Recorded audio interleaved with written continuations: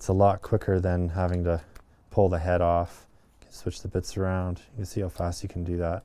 Hey guys, Brad here with Skyline Construction, and today we're going to be looking at a screwdriver. Not a fancy review, just a simple Klein 11-in-1 screwdriver.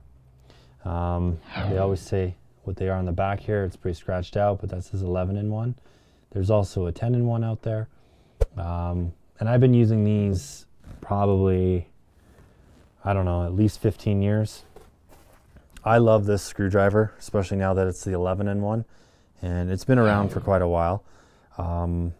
Typically when I'm doing renovations, this is sitting in my left pocket, so I'll keep it right here. That's kind of just where it lives. I keep my knife on my right side, but my screwdriver is always on my left. And these are Carhartts, by the way. So it's just super handy to have. And let's kind of get into it. I'll show you the dimensions on this first. We're looking at 7 1/4 long, and it's about 1 1/4 inches wide on the handle itself. So we'll go over all the positives, and I only have maybe one negative about it, but it's not even really a negative. So let's get into it. So it's an 11-in-1. So you can take the head off, or the handle off, and then you've got all these drivers inside. Okay, so you've got your nut drivers here, the front and the back, and then you've got driver here. So you've got 1/4 inch, 3/8, and 5/16. And I'll double check that, but I believe that's what they are. And if I'm wrong, then we'll just put a little correction there. And then for bits, you've got all these little guys, and they have a little, I don't know if you can see it, but they have a little ball bearing in the middle of them, and that's what keeps them kind of locked in place. And I've never really had a ball bearing fail, and I've had at least 5 of these over the years, 6 of these maybe.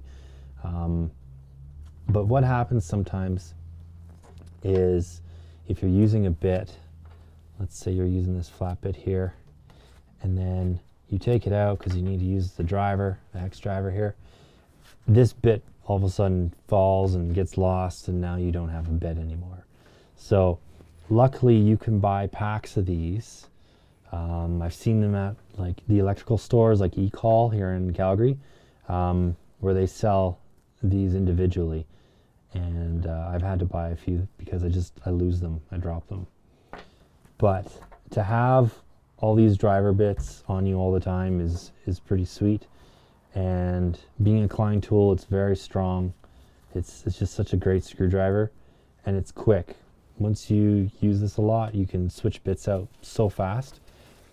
I also have other styles of screwdrivers where the top opens up and you've got all your bit storage in there.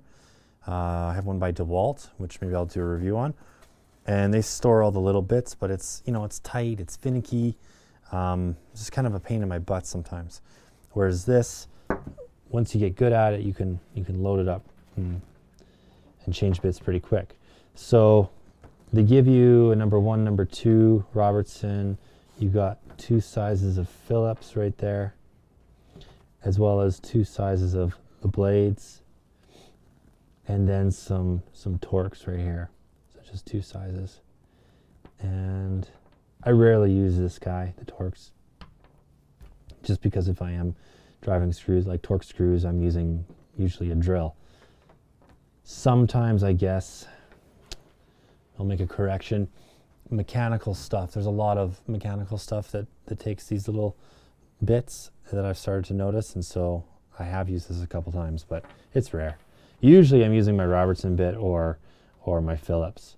So yeah, so to put it all back together, there's no special order. You can put these bits in any one you want. And these have bearings on them as well. Now these are 2 different sizes, okay?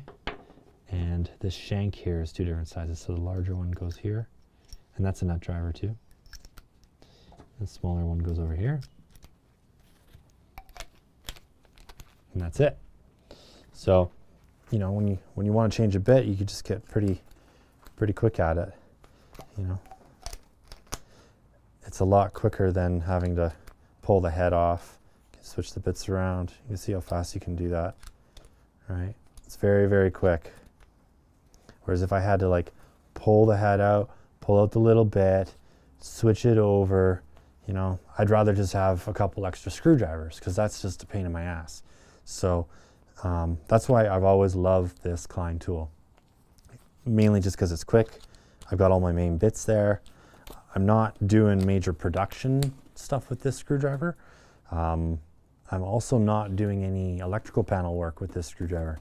And the main reason for that is it's not insulated. You know, if you're doing electrical panel work, you want the proper screwdriver.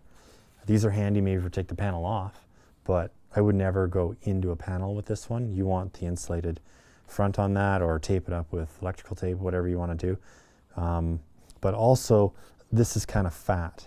And that's my one complaint about it, I guess, is it's about 1/2 inch thick. So a few times I've had to like get a screw that's really deep in something and I can't fit this in. So, you know, it doesn't work for everything. And this measures 3 inches from tip to handle. All right, so 3 inches long, 1/2 inch wide. So thicker than your average screwdriver. I think they're usually about 1/4 inch wide. So you can slip them into any kind of narrow hole. But overall, this gets the job done. And, you know, if you're an apprentice or a guy just starting out, or even, you know, if you want to have a screwdriver for your toolbox at home, just to keep in the house or something, this is such a great screwdriver to have. You got all the bits you kind of really need. And if you wanted to get more bits, you just put regular bits in here as well. You don't need to have the bearing. You can fit a regular drill bit in there. Or you could put like an 8 inch or 6 inch bit on there as well. So that is my favorite screwdriver out of all screwdrivers I've ever used, ever. This is the one. We'll leave a link down below for you guys just to check it out. If there's some on Amazon, we'll put a link on there, and we'll put the code and all that good stuff. So hope you like the review. Let me know what screwdrivers you guys are using, and if there's better ones out there than this, I'd love to know. You know, you get kind of tunnel vision sometimes with your tools and what you like and what you don't like, and yeah, I've just always stuck with this Klein 11-in-1. So until next time, guys, give us a like, subscribe, all that good stuff. Hit that notify bell, and keep on crushing it. We'll catch you later.